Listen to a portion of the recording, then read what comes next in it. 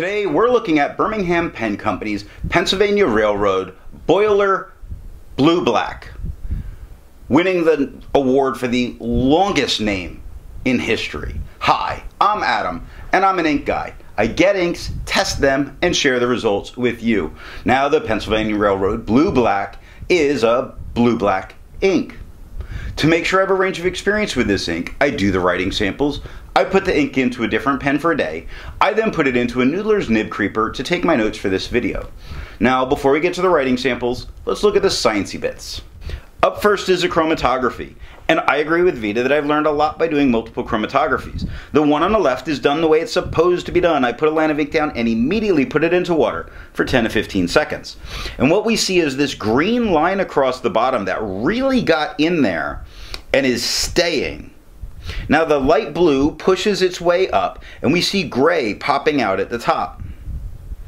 The one on the right, I let dry for 10 minutes before I dunk it into water. And that green and that gray largely stayed in the line at the bottom.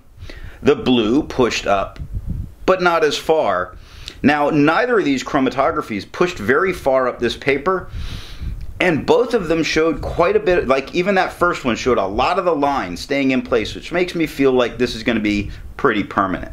Resistance tests are done to see how this ink can be expected to perform on the page, and more importantly, how hard it might be to clean from your pen. Now I let the smear dry for 3 days before testing it.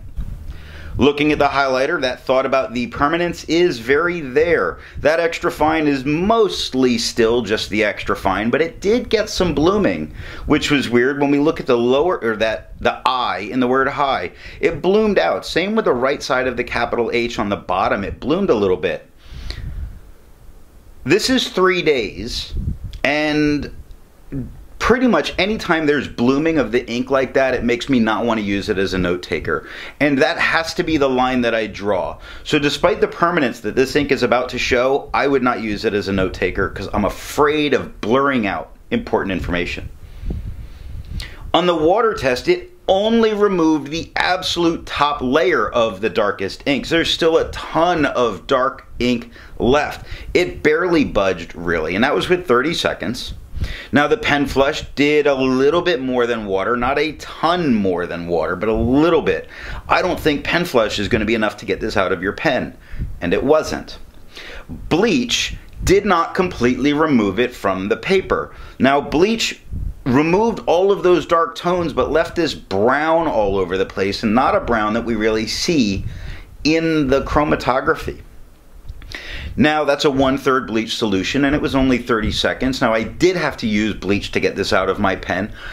I put that through my pen. I immediately ran the pen flush a couple of times and then kept flushing it with water until I felt that the ink was completely out. For the inks I've tested, I've found an average viscosity of 2.5, with a realm of normal being from 2.1 to 2.9. Birmingham Pen Company's Pennsylvania Railroad Steam Blue Black has a viscosity of 2.57, making it normal and very close to average. To find my average dry times, I use my writing samples done on Clairefontaine, Tomoy River, and Rhodia paper with the extra fine and medium nib. For the inks I've tested, I found an average dry time of 17 seconds, with the realm of normal being from 13 to 21 seconds. Birmingham Pen Company's Pennsylvania Railroad has an average dry time of 15 seconds, making it normal. Now let's look at the writing samples. I picked this ink up in sample form, and this is the problem with their samples. Incredibly messy. I enjoy some of their inks. I hate their samples. To keep my writing samples consistent, I use a Jinhao 159 with a Goulet 1.1 stub, a Jinhao X450 with a Goulet medium, and a Jinhao X750 with a Goulet extra fine. Let's take a look at the Clairefontaine. We get no bleeding, no ghosting. The 1.1 gives no feather, no spread, no halo, no sheen. It does offer some nice shading. It's where we get to see it's blue black. Okay, it's definitely blue with black here. The shading occurs in the B is much darker, the H is much darker, the end of the M is much darker. When it gets much darker, it turns towards that black, and it's very nice. But then we go to extra fine, which is much darker, and it is black. The extra fine is no feather, spread, halo, sheen, or shade, 9 seconds to dry.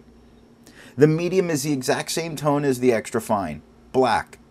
With no feather, spread, halo, sheen, or shade, 15 seconds to dry. The scrubby for both show us no color variation. We didn't expect it. We didn't get it. The smear test shows you could recover it and lets you see the blue again. So the blue's there, technically.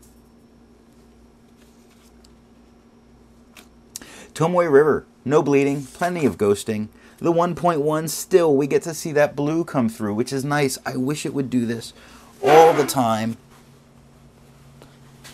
The 1.1, is no feather, spread, halo, sheen, and no shade at all. It is just that kind of blue that is this blue-black. The extra fine gets much darker. It becomes black again. It has no feather, spread, halo, sheen, or shade, 14 seconds to dry. That was not any kind of spreading or grossness. That was all me on the quick.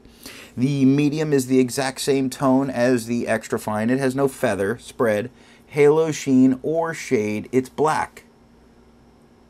24 seconds to dry. The scrubby for both show us no color variation. We didn't expect it. We didn't get it. In the smear test, you could actually recover this if you smeared it while you were writing.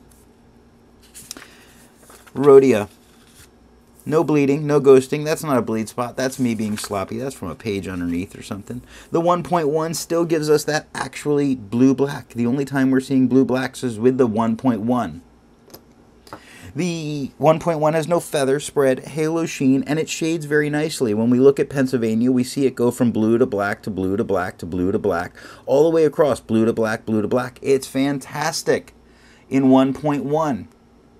But you go to the extra fine and it becomes black. And it has no feather, spread, halo, sheen, and no shade. It's black. 10 seconds to dry.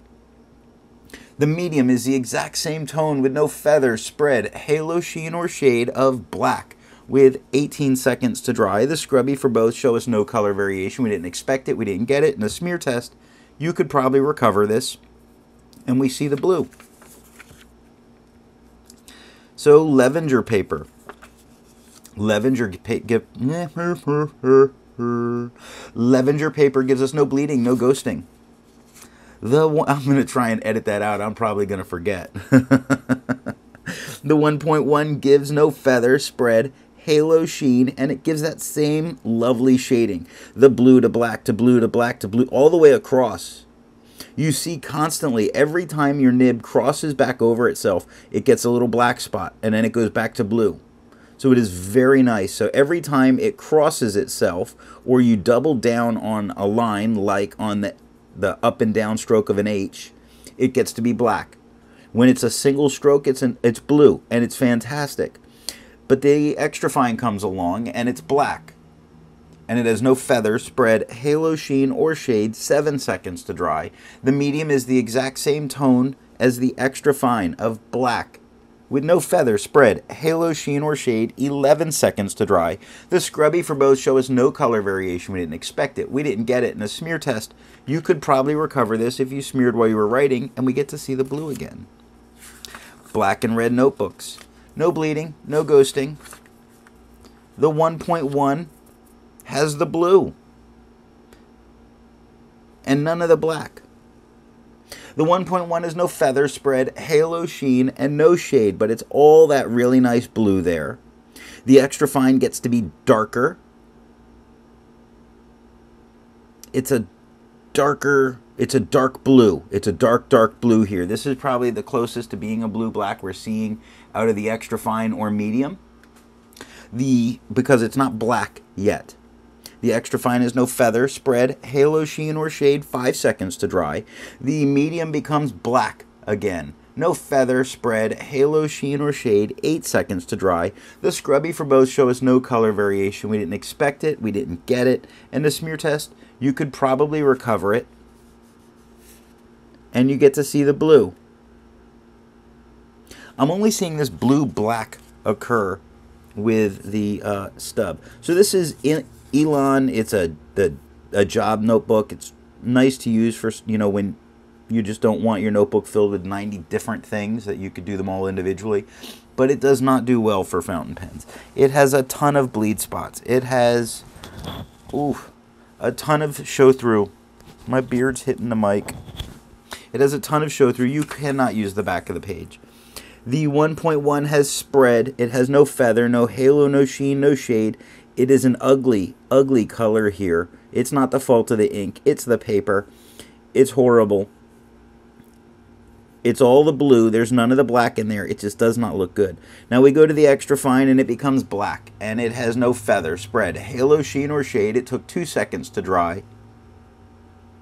The medium has no spread. It has feathering all over it. Tiny little feathering all over it. Again, this was a notebook that I like using these notebooks with pencil. And then I broke a couple out and said, hey, let's try them out with fountain pens. And they don't like it. 3 second, I'm sorry, no feather, spread, halo, sheen, no feather, tons of feather, no spread, no halo, sheen, or shade, 3 seconds to dry. The scrubby for both show us no color variation. We didn't expect it, we didn't get it. In the smear test, you could recover this if you smeared while you were writing. I do like these notebooks. I just wish they worked with fountain pens. That's all that I have for the writing sample. Instead of finding inks that look like Birmingham Pen Company's Pennsylvania Railroad, I would prefer to find an ink that complements its color on the page. Now, because this is such a dark blue-black that really comes across as black a lot of the times in the writing, I wanted something bright. A very nice orange or orangey red color. I chose Noodler's Habanero. Before I give my opinion on this ink, I would ask, if you've enjoyed this video, give it a thumbs up. And if it's your first time here, I would invite you to subscribe. So what do I think of Birmingham Pen Company's Pennsylvania Railroad Boiler Steam Blue Black? This is the kind of blue-black that I personally do not care for. It leans much more as a black with occasional, if you're lucky, some blue. I like my blue-blacks to be much more of a dark blue with black shading areas. So this doesn't fit what I care for most in a blue-black ink. It's not that the ink is bad, it's that it's bad for me. I don't like my blue-blacks to be so black. It does make me happy. I got this in a sample that I get to use up and move on. Thanks for watching.